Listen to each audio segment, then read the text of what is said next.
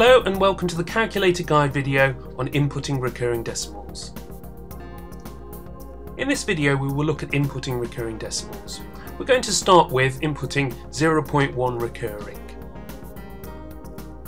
Input 0 and then the point, and then we need to access the recurring decimal feature, which is shift and x squared. We can see that displayed here with a box with a dot above it.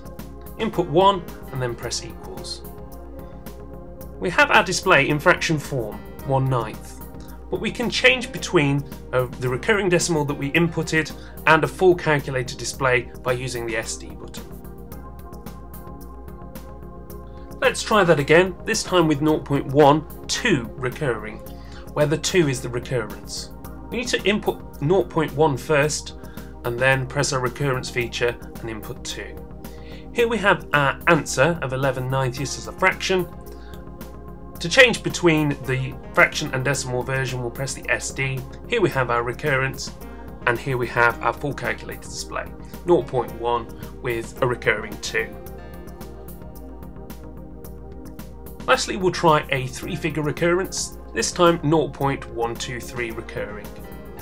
The calculator will automatically add the recurrence as you add the figures. So once you press the function, input 1, 2, 3, and there we have our recurrence.